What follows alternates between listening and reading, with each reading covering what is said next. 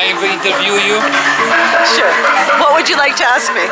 Your name and what you do at the Bali Street Festival. My name is Rebecca, and I try to be a lighthouse for myself and others. And it's easier wearing Ompure. Now for the Bali Blessings Street to everyone. Festival. Yes. What do you teach? I teach Kundalini Yoga and meditation, and it's an amazing, beautiful, effective, efficient practice to bring you back to your center, to your potentials, to the reminder of who you are, which is perfection. And, Blessings. Why do you think people should come to the Bali Street Festival?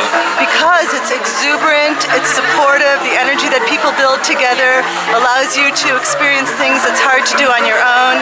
It reminds you of the joy that it is to be in your center and among other people who are heart-centered and desiring that sense of expansion. It's beautiful, it's excellent, and we dance and we sing. Thank you, see you. Mwah.